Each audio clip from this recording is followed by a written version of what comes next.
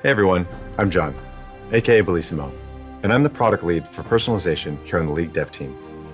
Today, I'd like to share some of the behind-the-scenes reasons for the choices we've made over the last year, as well as talk a bit about some of the things that we've got in store for you in 2020. As each year passes by, the number of champions in League continues to grow. With League nearing 150 champs now, it's getting more and more difficult to make skins for all of our champions. On top of that, we often prioritize popular champions with larger audiences. We do this because our goal is to delight as many players as we can and support our business through the next 10 years of League.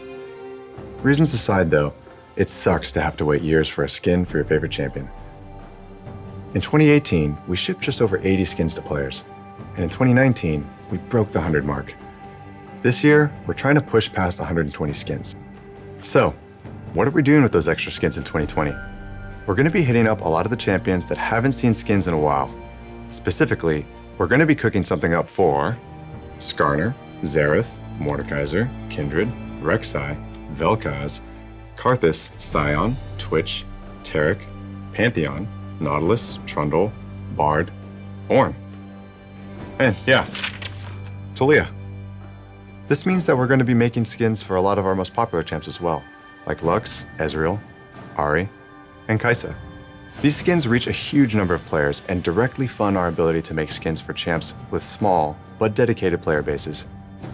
As we increase the amount of skins that we make over time, one of our hopes is that champion mains can count the time since they last got a skin in months instead of years. Since we're developing more skins than ever this year, we're also going to spend some time exploring new creative thematics. Today, there are only a few thematics that are universally loved across all regions. And while there are some standout hits, there are also thematics that you've shown us that you're just not that excited about anymore. This comes through loud and clear through a variety of different signals. Players purchase these skins far less than others, and even those who do purchase them don't use them that much in-game. We also survey players around the world to make sure that your opinions match the signals that we're seeing.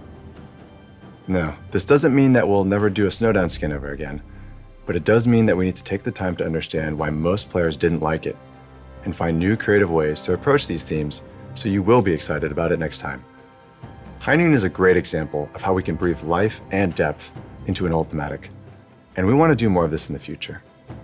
If you have any suggestions or ideas for new themes you'd like to see in League, or ideas for a new take on an older thematic, let us know.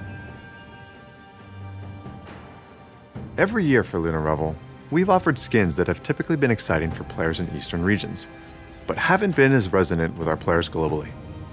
This year, we wanted to try something different that could hopefully excite players everywhere. Our vision for this new thematic was to create a new take on a well-loved sci-fi fantasy by bridging Eastern and Western inspirations. So we created Mecha Kingdoms, a legendary sci-fi universe where the greatest heroes from warring kingdoms unite against a monstrous threat by piloting giant mechs. Defending this historical world are Garen, Leona, Draven, our newest champion Set, and finally, Jax has got a real weapon, a giant mech in the shape of Jax himself. Mecha Kingdoms is launching today as the first major event of 2020. Speaking of events, in 2019, we got a lot of feedback around events, specifically that it felt like their quality had dropped over time. Mission variety was low, and not every event had a game mode available. We want each event to feel like a unique experience that all players can be excited for, which is why our goal moving forward is to make participating in events more rewarding, more novel, and more memorable for everyone. This year, we're planning on game modes for all of our major events, pushing for more variety in our missions, and also improving our event pass system. Last year, one of the main things we heard about event passes was that it felt like you had to play too much to get all the things that you wanted. It also felt bad to use tokens to buy things like ward skins or emotes if you were ultimately trying to get higher tier rewards. We believe that getting all the rewards in Event Pass shouldn't require that you sign your life away for 30 days. For the 2019 Worlds Pass, we added more milestone rewards so you can get more stuff for free, and also so you can save your tokens for the things that you really want, like exclusive event chromas and prestige skins. For the last event in 2019, Dawn and Night, we changed the Event Pass Win of the Day structure so you could save up all your wins and complete them on your own schedule. Can't play during the week? No problem. get all your win of the days on the weekend. Between improving your experience with event passes and making sure there's always something new to do, we hope to make 2020 a year to remember. In 2019, we announced Eternals, a champion-based stat tracking system that allows you to flex your moments of glory, both in and out of game. To be frank, Eternals were met with a lot of criticism, and it was serious enough to where we pumped the brakes and delayed the release so we can make major changes and address your concerns. We heard feedback that Eternals shouldn't be an RP-only feature, and that you should have a way to earn them, not just buy them. We want as many players as possible to experience Eternals without having to spend money. So we've developed a new starter series that is available for Blue Essence or RP permanently. This set will track your takedowns, structures destroyed, and epic monsters slain for each champion you pick up the starter series for.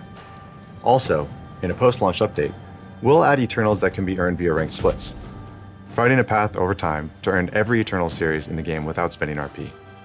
We've also heard a lot of feedback from champion mains on our unique Eternals, with many of our initial versions feeling too generic or focused on the wrong parts of a champion's kit. Our goal is to create skill-expressive and memorable stats that you're stoked to show off. So in the latter half of 2019, we worked with players on PvE to hear what kind of Eternals you wanted to see. As a result, unique Eternals now track more complex and interesting stats, like how many skill shots you've dodged with Vlad's pool. So whether it's showing off how dedicated you are to the devil himself, or how good of a Freljordian sniper you are, we hope Eternals really capture the highlights of playing your favorite champions. It's your feedback that helped our designers and team find new and interesting stats to track, so please keep letting us know what types of things you'd like to see Eternals track moving forward. Lastly, for players who aren't interested in the feature, or don't want to know when they've been someone else's 100th kill, we've got toggles for you to mute the experience as you see fit. We hope that you like the changes that we've made to Eternals, and look forward to its release early this year. Before we go, we wanted to let you know that there are a few new types of content that we're experimenting with, and while we're not really ready to show anything yet, expect to hear something from us later this year. We can't wait to announce them. Thanks again for taking the time to watch this video. It's your feedback that helps push us to be better tomorrow than we are today. Here's to 2020.